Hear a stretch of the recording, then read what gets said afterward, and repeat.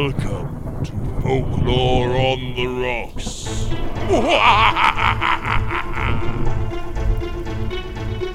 All right, hello ladies and gentlemen, I'm Logan. I'm Lindsay. And this is Folklore on the Rocks. And today we are doing a reading of some traditional folklore stories. Yeah, some South African folk tales. Yes, so our last creature feature is on the Groot slang. Mm-hmm. And he's a story from South Africa, the kind of jungles of the dark continent. And we kind of wanted to look at some other stories from that area. So let's just jump right in. We are going to be just reading the original excerpts, unabridged, and we want you to make up your own mind about this. These aren't specifically pertaining to cryptids as much as just folklore, but I want to kind of frame the world that generated these monsters that we're looking at. So let's start with a story. The author of these, unfortunately, is unknown. Many of these were just kind of told through verbal transmission, passed down with each retelling. But the first story is called Crocodile's Treason. Well, it is from a book. It's collected stories by a specific person. Oh, cool. Yeah, so the book is called South African Folktales, and it's by James A. Hone, MD. And he just collected the tales. It was like 1910 when he published it. I did see that. And it was, I think, meant more as like a kid's book or something. A little bit. But I think that these tales will be good. They're very animistic. There's a lot of animal characters in them and everything. Yeah, kind of like a Jungle Book or something like that. Exactly. Yeah. Yep. Now, before we begin our story, we hope everyone's got a drink in front of you. Lindsay, what are you drinking? I am drinking that same thing I was drinking with the Groot slang, the seltzer water. Okay. But it's alcoholic, and I've got a different flavor this time. It's grapefruit cardamom. Very nice. It's delicious. And as the day weathers on, I've shifted from the Bloody Mary up to lemonade and High West whiskey. It's local distillery. Local distillery, yeah, but it's a nice kind of rye whiskey that just kind of works well when the sun is overhead, and that kind of seemed to work for South African stories. High West is delicious. If you've never had anything from there, I highly recommend it. Good stuff. Yes. All right. Well, let's start off with our first story, The Crocodile's Treason. Crocodile was, in the days when all animals could still talk, the acknowledged foreman of all water creatures, and if one should judge from appearances, one would say he still is. But in those days it was his especial duty to have a general care of all water animals, and when one year it was exceedingly dry, and the water of the river where they had lived had dried up and become scarce, he was forced to make a plan to trek over to another river a short distance from there. He first sent Otter to spy. He stayed away 2 days and brought back a report that there was still good water in the other river, real sea cow holes, and not even a drought of several years could dry up. After he inserted this, the crocodile called to his side Tortoise and Alligator. "Look here," said he. "I need you two tonight to carry a report to Lion. Say then to get ready.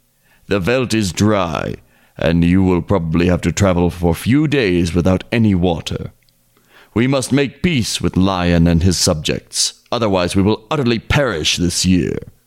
And he must help us make the trek over to the other river, especially past the Boer's farm that lies in between, and to travel unmolested by any of the animals of the veldt, so long as the trek lasts. A fish on land is sometimes a very helpless thing, as you all know." The two had it mighty hard in the burning sun, and on the dry veldt, but eventually they reached Lion and handed him the treaty. What is going on now?" thought Lion to himself when he had read it. "I must consult Jackal first," said he. But to the commissioners he gave back an answer that he would be the following evening with his advisers at the appointed place, at the big Varland willow tree, at the farther end of the hole of the water, where the crocodile had his headquarters. When Tortoise and Alligator came back, Crocodile was exceedingly pleased with himself at the turn the case had taken. He allowed Otter and a few others to be present, and ordered them on that evening to have ready plenty of fish and other eatables for their guests under the Vallow Willow. That evening, as it grew dark, Lion appeared with Wolf, Jackal, Baboon, and a few other important animals at the appointed place. And they were received in the most open-hearted manner by Crocodile and the other water creatures. Crocodile was so glad at the meeting of the animals that he now and then let fall a great tear of joy that disappeared into the sand. After the other animals had done well by the fish, Crocodile laid bare to them the condition of affairs and opened up his plan.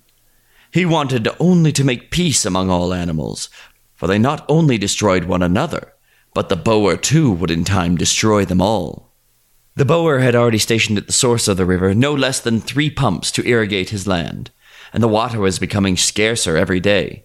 More than this, he took advantage of their unfortunate position by making them sit in the shallow water, and then, one after the other, bringing about their death. As Lion was, on this account, inclined to make peace, it was his glory to take this opportunity to give his hand to these peacemaking water creatures, and carry out this part of the contract, namely, escort them from the dried-up water, past the boer's farm, and to the long sea-cow pools. "And what benefit shall we receive from it?" asked the Jackal. Well, Said Crocodile, the peace is made of great benefit to both sides. We will not exterminate each other. If you desire to come and drink water, you can do so with an easy mind, and not be the least bit nervous that I or any one of us will seize you by the nose, and so also with all the other animals. And from your side, we are to be freed from Elephant, who has the habit, whenever he gets the opportunity, of tossing us with his trunk up into some open and narrow fork of a tree, and thereby allowing us to become biltong." Lion and Jackal stepped aside to consult with one another, and then Lion wanted to know what form of security he would have that Crocodile would keep his part of the contract. "I stake my word of honor," was the prompt answer from Crocodile, and he let loose a few more long tears of honesty into the sand. Baboon said that it was all square and honest from as much as he could see into the case. He thought it was nonsense to dig pitfalls for one another, because he was personally well aware that his race would benefit somewhat from this contract of peace and friendship. And more than this, they must consider that use must be made of the fast disappearing water, for even in the best of times it was an unpleasant thing to always be carrying your life about in your hands. He would, however, like to suggest to the king that it would be well to have everything put down in writing, so that there would be nothing to regret in case it was needed.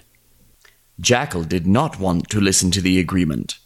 He could not see that it would benefit animals of the veldt, but Wolf, who had fully satisfied himself with the fish, was in an exceptionally peace-loving mood, and he advised Lion to go ahead and close the agreement. After Lion had listened to all of his advisers, and also the pleading tones of Crocodile's followers, he held in forth a speech when he said that he was inclined to enter the agreement, seeing that it was clear that the Crocodile and his subjects were in a very tight place. There and then a document was drawn up, and it was resolved before midnight to begin the trek. Crocodile's messengers swam in all directions to summon together the water animals for the trek. Frogs croaked and crickets chirped in the long water grass. It was not long before all the animals had assembled at the Varland Willow. In the meantime, Lion had sent out a few dispatch riders to his subjects to raise a commando for an escort, and long ere midnight, these were also at the Varland Hollow in the moonlight. The trek was then regulated by Lion and Jackal. Jackal was to take the lead and act as spy, and when he was able to draw Lion to one side, he said to him, "See here, I do not trust this affair one bit, and I will tell you straight out, I am going to make tracks. I will spy for you until you reach the sea-cow pool, but I am not going to be the one to await your arrival there." Elephant had to act as advance guard because he could walk so softly and yet hear and smell so well. Then came Lion with one division of the animals, then Crocodile's trek, with a flank protection on both sides. The Wolf received orders to bring up the rear.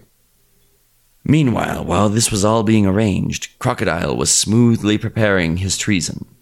He called Yellow Snake to one side and said, "It is to our advantage to have these animals, who go among us every day, and who will continue to do so, fall into the hands of the bower. Listen now, you remain behind, unnoticed, and when you hear me shout, you will know that we have arrived safely at the sea cow pool. Then you must harass the bower's dogs as much as you can, and the rest will look out for themselves." Thereupon the trek moved on. It was necessary to go very slowly, as many of the water animals were not accustomed to journey on land. But they trekked past the bower's farm in safety, and toward break of day they were all safely at the sea cow pool. There most of the water animals disappeared suddenly into the deep water, and Crocodile also began to make preparations to follow their example. With tearful eyes he said to Lion that he was oh so thankful for the help, that from pure relief and joy he must first give vent to his feelings by a few screams.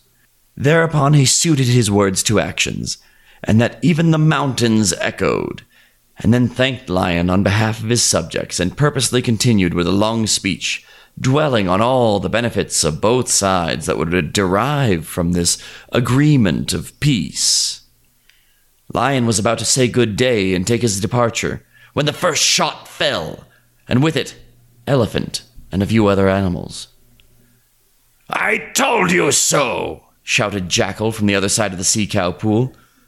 "Why did you allow yourselves to be misled by a few crocodile tears?" Crocodile had disappeared long ago into the water. All one saw was just a lot of bubbles. And on the banks, there was an actual war against the animals. It simply crackled the way the boers shot them. But most of them, fortunately, came out of it alive. Shortly after, they say, Crocodile received his well-earned reward when he met a driver with a load of dynamite.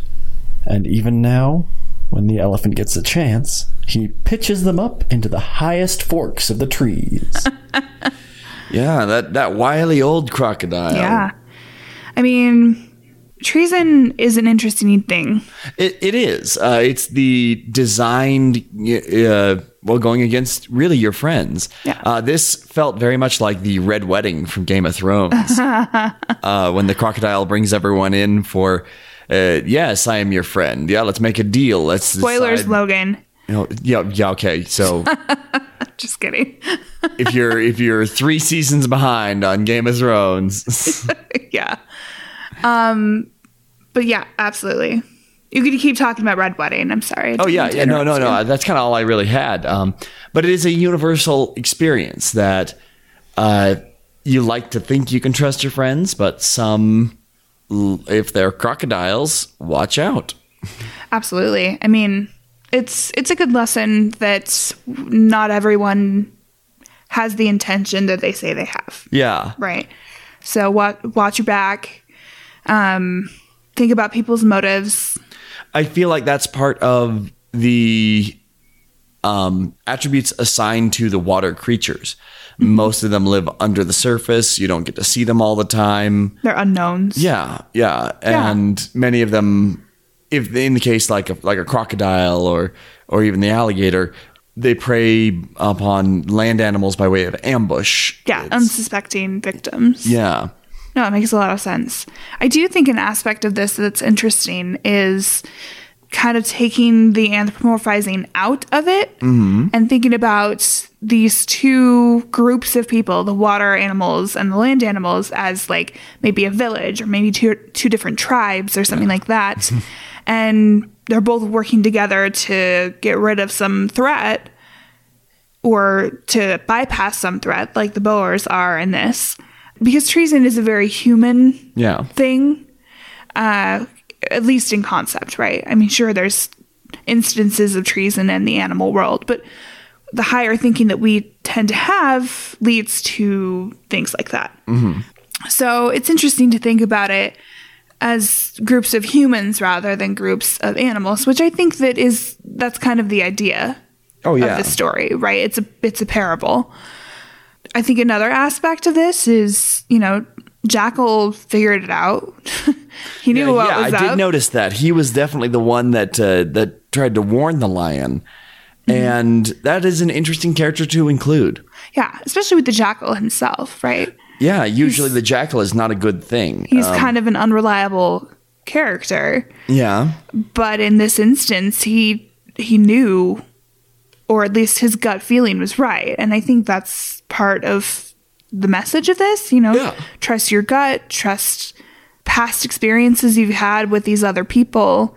I mean, people don't change that much. They really don't, just by nature. I'm more or less the same as I was when I was 8 years old. Yes, I can see that. Yeah. Just a little bit more grown up. A little bit. A little bit. So by nature, the kind of person that you were when you were 8 is the kind of person you are now. Sure. Right? So if you are good and not the kind of person that, grabs favors from someone and then commits treason against them, like the crocodile, yeah, that's going to be evident to people that know you, right? And you won't have changed in that aspect. If you find somebody that's super manipulative at a young age, you beat them 20 years later, they're still going to be super manipulative. Yeah, they're going to find what works and just keep on doing it. Yeah. So trust your gut, trust the past, trust your experiences. I think that is probably one of the main things to take from this story. Mm-hmm. What did you think? Well, yeah, I think you're right. Trust your gut. Don't trust people you shouldn't. That's a big part of it. Also, when a deal seems too good to be true, really, it probably is. Yeah. Think of yourself in the position of the lion. Well, yeah, they need water, but that's something that they've been doing for generations. They get around it. They find times when the crocodile's not there. So for the crocodile to say, we need this just one time and you will continue to reap the benefits forever. Well, look at that a little closer. Mm-hmm.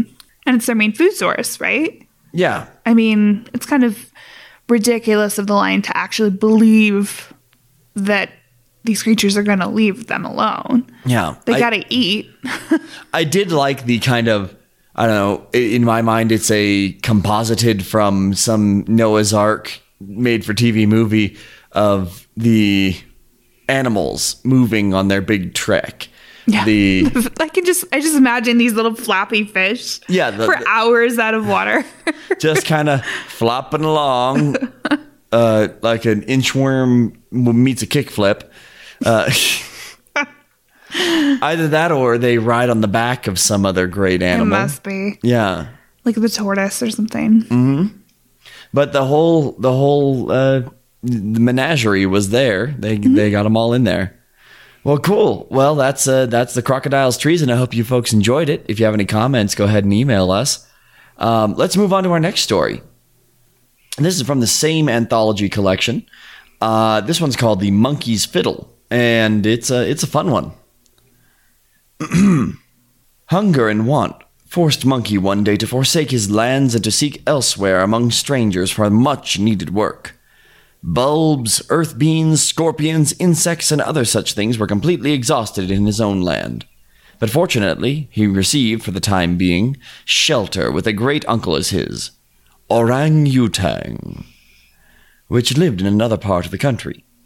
When he had worked for quite a while, he wanted to return home, and as recompense his great uncle gave him a fiddle and a bow and arrow, and told him that with the bow and arrow he could hit and kill anything he desired, and with the fiddle he could force anything to dance. The first he met upon his return to his own land was Brer Wolf. This old fellow told him all the news, and also that since early morning he had been attempting to stalk a deer, but all in vain. Then Monkey laid before him all of the wonders of the bow and arrow which he carried on his back, and assured him that if he could but see the deer, he could bring it down for him. When Wolf showed him the deer, Monkey was ready, and down fell the deer.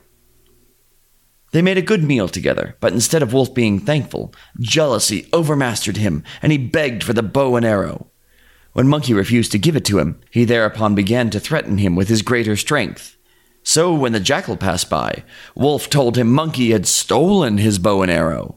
After Jackal had heard both of them, he declared himself unqualified to settle the case alone, and proposed that they bring the matter to the court of the lion, tiger, and the other animals. In the meantime, he declared he would take possession of what had been the case of their quarrel, so that it would be safe, he said. But he immediately brought to earth all that was eatable, so that there was a long time of slaughter before Monkey and Wolf agreed to have their affair in court. Monkey's evidence was weak, and to make it worse, Jackal's testimony was against him. Jackal thought that in this way it would be easier to obtain the bow and arrow from Wolf for himself. And so fell the sentence against Monkey. Theft was looked upon as a great wrong. He must hang. The fiddle was still at his side, and he received as a last favor from the court the right to play a tune on it. He was a master player of his time, and in addition to this came the wonderful power of his charmed fiddle. Thus, when he struck the first note of cock-crow upon it, the court began at once to show an unusual and spontaneous liveliness. And before he came to the first waltzing turn of the old tune, the whole court was dancing like a whirlwind. Over and over, quicker and quicker, sounded the tune of cock-crow on the charmed fiddle, until some of the dancers, exhausted, fell down, although still keeping their feet in motion. But Monkey, musician that he was, heard and saw nothing of what happened around him. With his head placed lovingly against the instrument, and his eyes half closed, he played on, keeping time ever with his foot. Wolf was the first to cry out in pleading tones breathlessly, "Please stop, Cousin Monkey. For love's sake, please stop." But Monkey did not even hear him. Over and over sounded the restless waltz of cock-crow. After a while, Lion showed sign of fatigue, and when he had gone the round once more with his young lion wife, he growled as he passed Monkey, "My whole kingdom is yours, ape, if you would just stop playing." I do not want it, answered Monkey. but withdraw the sentence and give me my bow and arrow, and you, Wolf, acknowledge that you stole it from me. I acknowledge, cried Wolf, while Lion cried, at that same instant, that he withdrew the sentence. Monkey gave them a few more turns of the cock-crow, gathered up his bow and arrow, and seated himself in the highest camel-thorn tree. The court and other animals were so afraid that he might begin again, that they hastily disbanded to the new parts of the world. Cool. And that's the end. I was taking notes as I was reading through it. I did notice that tiger was included into that. Yeah, it's a change from the previous story. Yeah, well, tigers don't live in Africa. And interesting. So you get, but often they're more Asian. Yeah, and often you get thinking, lions and tigers and bears, they all get grouped up into wild animals. It's very, very common for the tiger to be included among the collection of African animals. Mm-hmm. But I was going to get a little critical, but then they factored it in when they said, "Oh, well, they all went off to different parts of the world." True. So there goes the tiger. There went my soapbox. Yes. So I think this is interesting. This whole tale of his he said, she said thing. The fact that his fiddle was stolen and then claimed to have been stolen by him. The unjustness of that. And I think that's a very prevalent thing all over the world, Someone can claim something that's not true, and then, based on other people's preconceptions, someone judges something to be true one way or not, and whether it's correct is negligible. Yeah, it's in that gray area somewhere in between. Exactly. And with the monkey, it seems to be the case. Yeah, and I feel that he was exceptionally justified in his reaction to this. He was giving these amazing magical items and someone's taking them away from him and then blaming him and potentially leading him to execution for someone else stealing his stuff, and I think I don't want to get too political, but that's definitely kind of a commentary on anyone's justice system. For sure. The wrong calls are made all of the time. Mm-hmm. And some of the right ones, sure.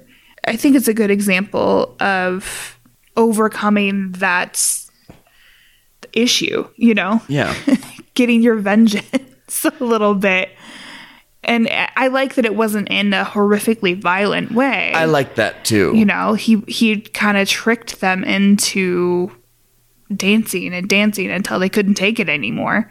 And while that's, I mean, I guess a form of torture, a little, it's also at the same time not as violent as it could be. Yeah, he could have killed them and eaten them and done all kinds of terrible Yeah, but other that's things. monkey. Of course he's not going to. Right? Yeah.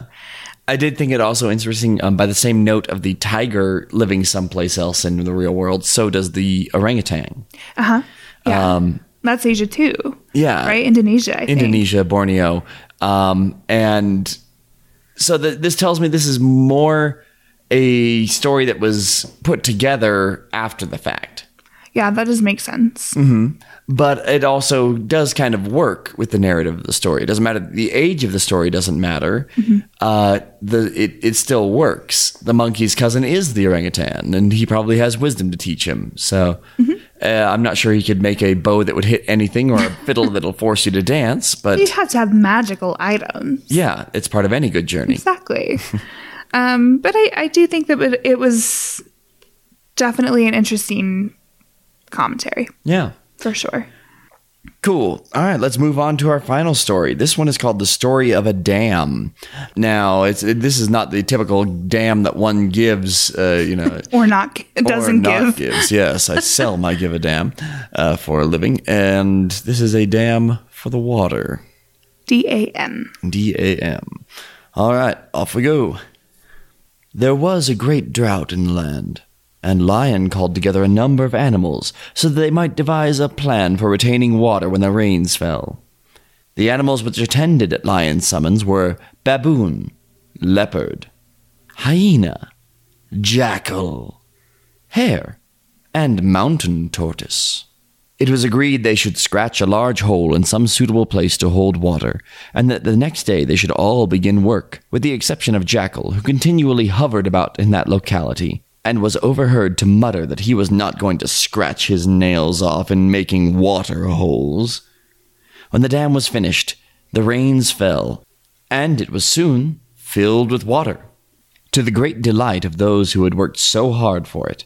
The first one, however, to come and drink there was Jackal, who not only drank, but filled his clay pot with water, then proceeded to swim out in the rest of the water, making it as muddy and dirty as he could. This was brought to the knowledge of Lion, who became very angry and ordered Baboon to guard the water the next day, armed with a huge knob curry. Baboon was concealed in a bush close to the water, but Jackal soon became aware of his presence there, and guessed its cause.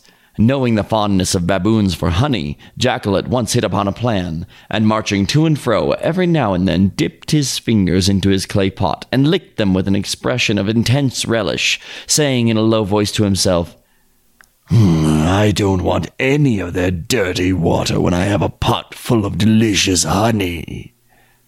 This was too much for poor Baboon, whose mouth began to water.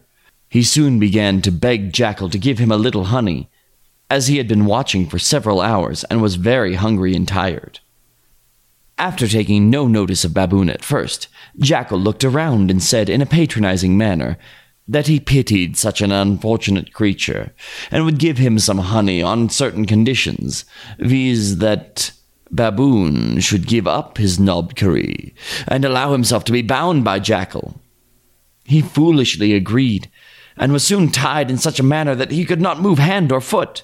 Jackal now proceeded to drink the water, to fill his pot, and to swim in the sight of Baboon, from time to time telling him what a foolish fellow he had been, to so easily have been duped, that he, the Jackal, had no honey or anything else to give him, excepting a good blow on the head every now and again with his own knob curry. The animals soon appeared, and found poor Baboon in this sorry plight, looking the very picture of misery. Lion was so exasperated that he caused Baboon to be severely punished, and to be denounced as a fool. Tortoise hereupon stepped forward, and offered his services for the capture of Jackal. It was at first thought that he was merely joking, but when he explained in what manner he proposed to catch him, his plan was considered to be so feasible that his offer was accepted. He proposed a thick coating of bijenwerk, which is a kind of sticky black substance found on beehives, should be spread all over him, and that he should then go and stand at the entrance of the dam, on the water level, so that the jackal might tread upon him and stick fast. This was accordingly done, and Tortoise posted there. The next day, when Jackal came, he approached the water very cautiously, and wondered to find no one there. He then ventured to the entrance of the water, and remarked how kind they had been in placing a single black stepping stone for him. As soon, however, as he trod upon the supposed stone, he stuck fast, and saw that he had been tricked, for Tortoise had now put his head out and began to move. Jackal's hind feet still being free, he threatened to smash Tortoise with them if he did not let go. Tortoise merely answered, "Do as you like." Jackal thereupon made a violent jump and found with horror that his hind feet were also now stuck fast. "Tortoise," said he, "I still have my mouth and teeth left, and I will eat you alive if you do not let me go." "Do as you like," Tortoise again replied. Jackal, in his endeavors to free himself, at last made a desperate bite at Tortoise, and found himself fixed both at the head and feet.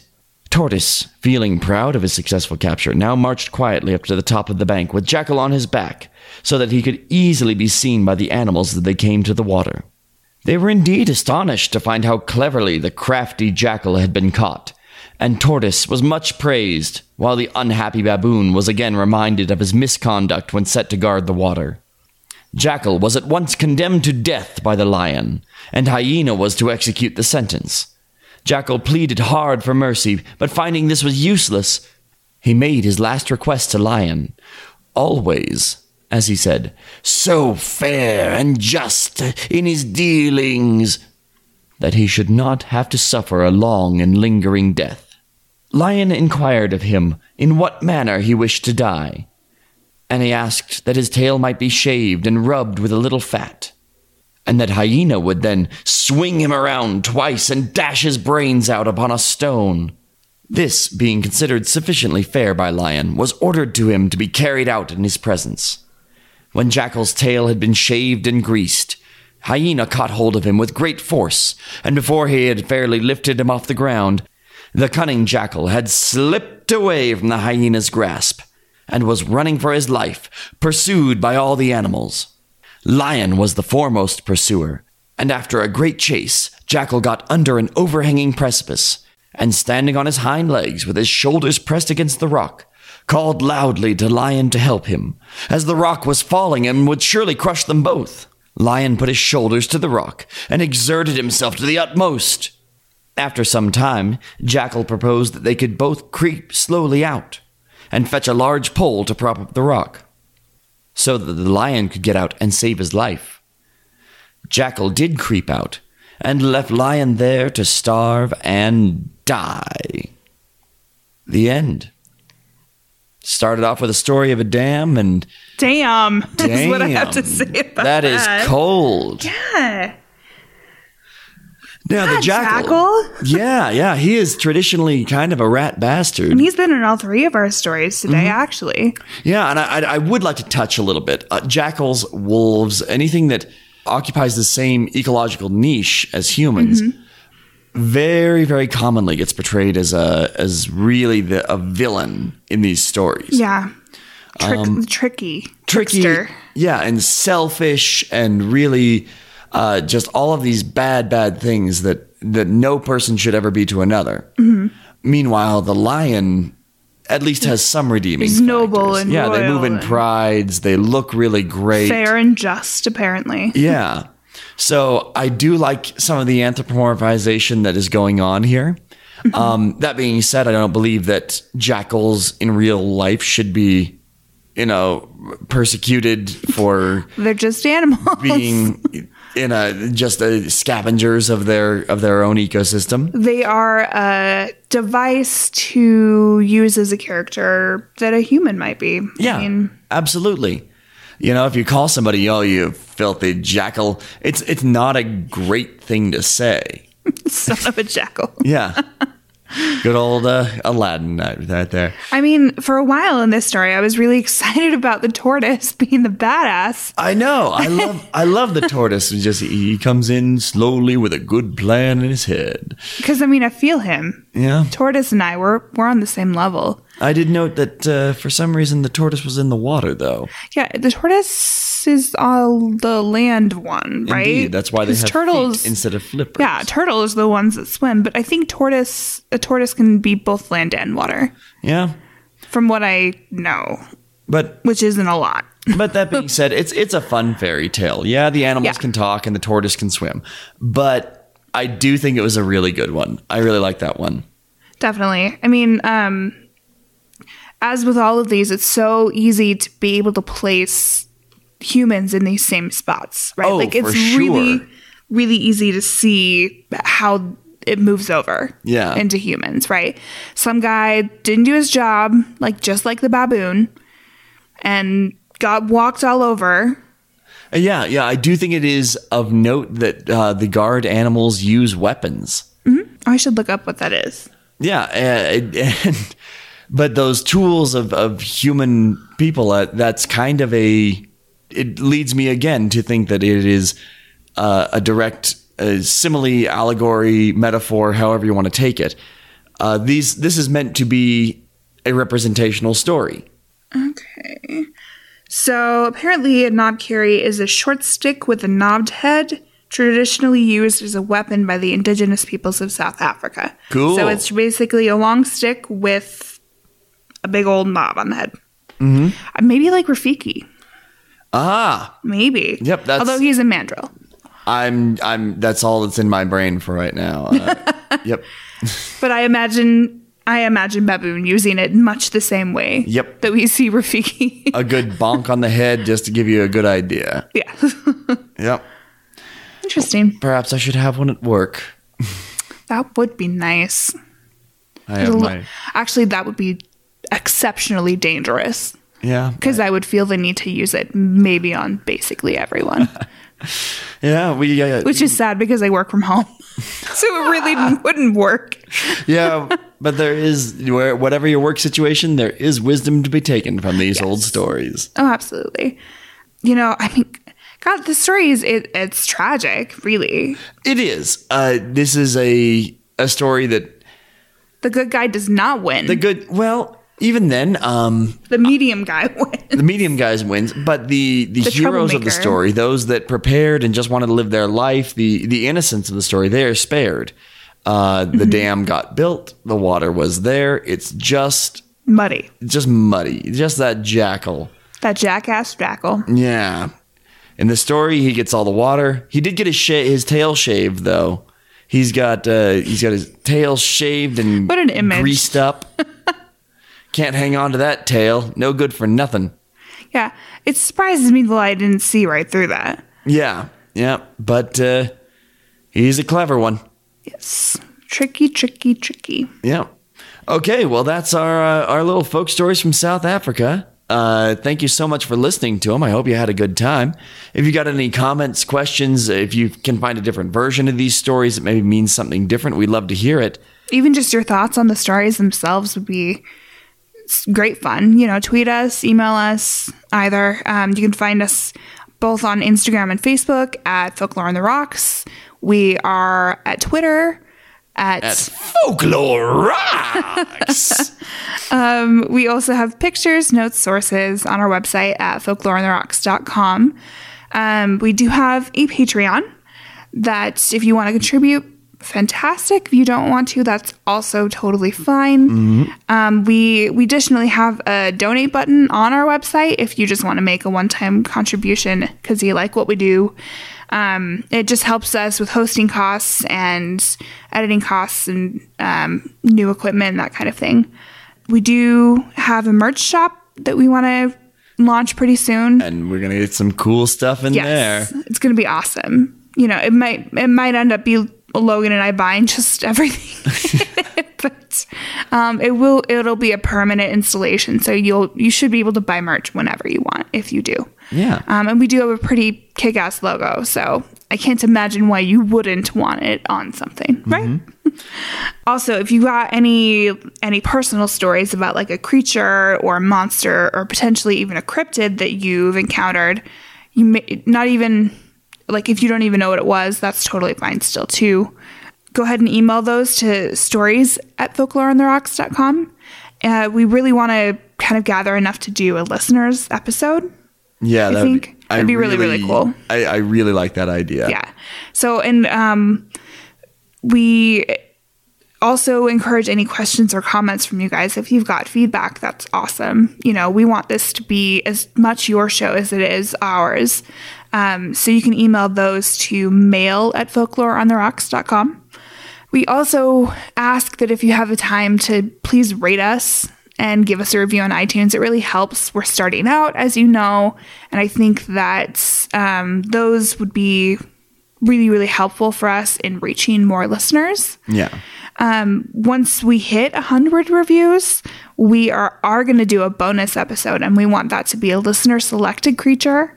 My guess is how we're going to do that is probably via a poll, like on Twitter or something. And along that line, you're also welcome to send any suggestions that you'd like via Twitter or email to us. I think suggestions@folkloreontherocks.com is also an email that we have. So tell your friends. Yes, please. Get the word out. Yeah. Word of mouth is the best possible thing that you could do for us. One of the neat things about our little show here is that we specifically try to shine light on stories that haven't been told in a while, especially in a podcast format. So if you've got something that you think, oh man, no one ever tells this story, they always cover all of the other ones. Well, we are your friends, ladies and gentlemen. Submit those to us and we would be happy to read them. Go nuts, really. If you want me to do funny voices, let's do some funny voices. But until then, I really hope you enjoyed listening to this story. I hope you got something from it. And maybe if you've got somebody in your life and the opportunity to tell a story, this might be one you think of. Absolutely. Thank you guys so much for listening to us, and we'll see you next Sunday. Yeah, thanks again. Cheers.